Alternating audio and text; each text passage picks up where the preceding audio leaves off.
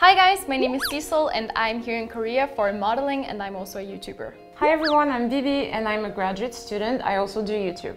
Hi guys, my name is Matheus and I am a 정치외교 학생 at Korean University. Hello guys, my name is Mickey. I'm an 어학생 at Korean University. Where are you from, guys? I am from Denmark. I'm actually Senegalese, but I come from Paris, France. I come from the big land, Brazil. And I come from the land of passion, Spain. How long have you been staying in Korea?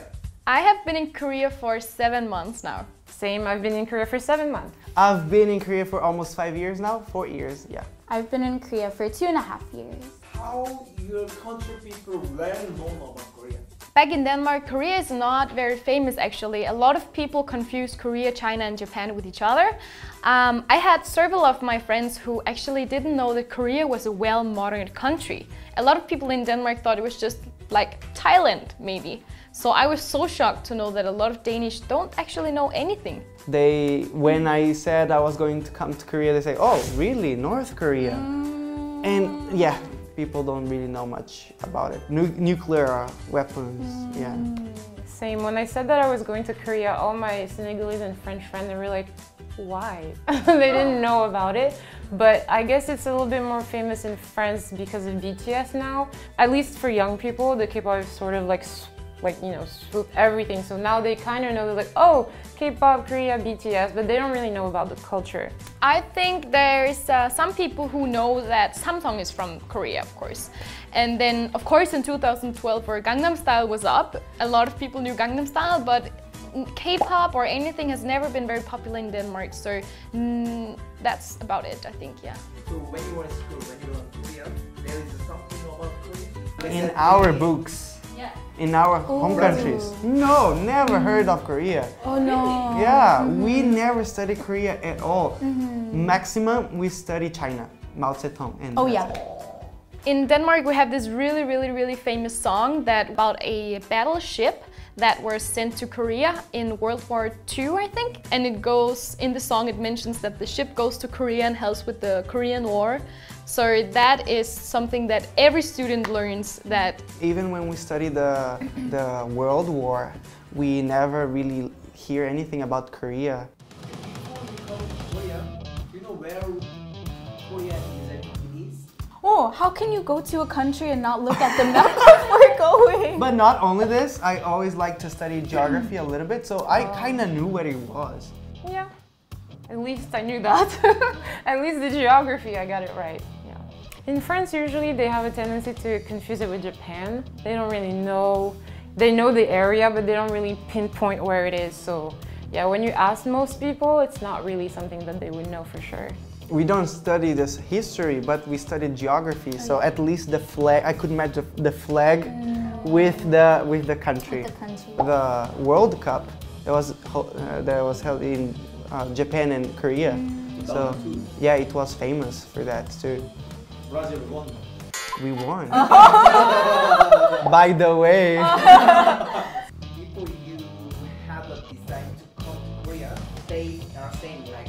They were just shocked that I was going to a country so far away. They were like, oh, why? Why are you going there? Well, what's the reason? Also, they always say, oh, Gangnam Style is the country of Gangnam Oh Style. yeah, Gangnam Style! So, oh yeah. yeah. Oh yeah. When I told my family that I decided to move to Korea, first of all, my dad was terrified. He didn't want to let me go at first because he was very scared that there was gonna happen something with North Korea. And from my experience, people outside of Korea are more afraid of North Korea than South Koreans are. So I had to calm my dad's nerves down, but he got me into this special foreigner list in Denmark that will send out special warning messages to everyone in South Korea if something happens. So then he let me go. Yeah, they said the usual stuff like take care. If there is some nuclear bomb, just come home because it's really easy to escape from a nuclear war. Oh my god. And for me, my family didn't really have like a problem. I had started learning Korean even before I left, so they only asked me why are you suddenly learning this new language? Why not Mandarin or Japanese? I was like, oh, I don't know, I just like it. And so when I told them that I was actually moving, they already knew that I was interested in it.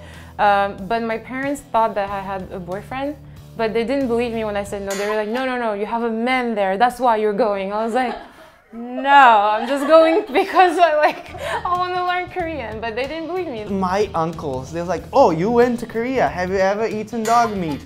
And they would ask the same question, like, all right, I will eat the dog meat. So now what they are saying to you? I think my friends, they realize that Korea is advanced country. Everyone has high education and it's clean and it's safe, just like Denmark is. So now they're more safe. They can see that I'm living well here. So they learned more about Korea because they know me who moved to Korea. So of course now everybody is a lot more happy with my decision that I moved to Korea. They want to move. Oh, really? They're like, oh my god, Korea seems to be a country full of opportunities, so much fun. Indeed, it's really fun for foreigners.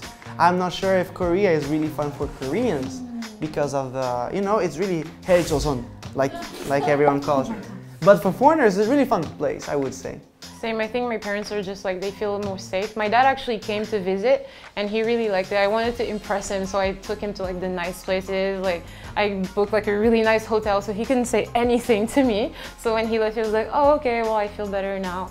And I think my mom is gonna come, so she's still kind of like, I don't know, but if she comes, I'm sure she's gonna love it. I brought 2 of my Danish friends to Korea and she got a shock because she didn't know it was so clean and people were so nice and the food was good. So everybody was so positively surprised about Korea.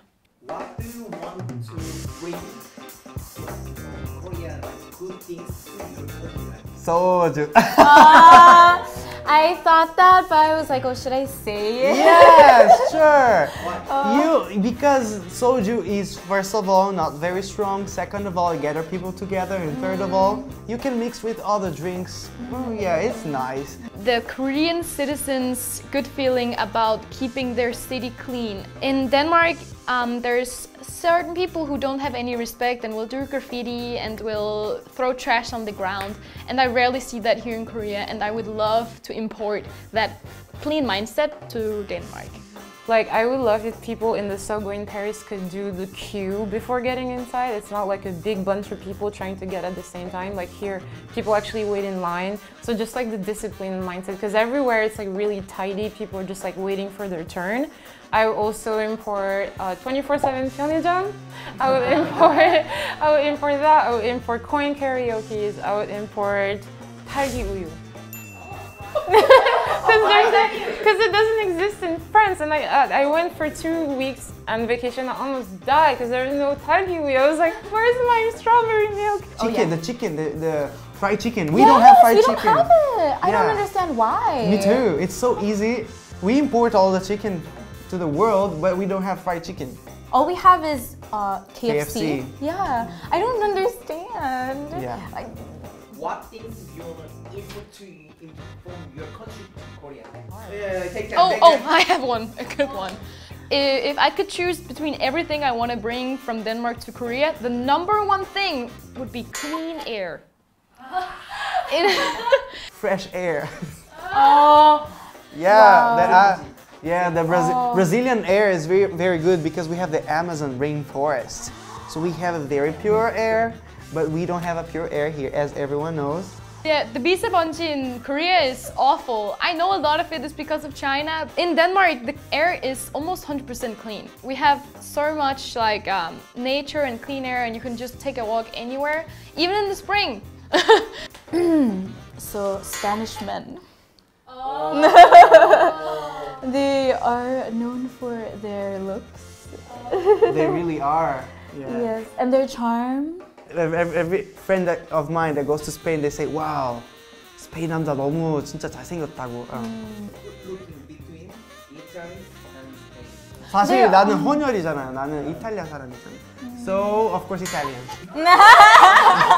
Okay, Italian. You want to fight? Huh? You want to fight me right now? I would love to see more healthy food options in Korea. I would love to import that.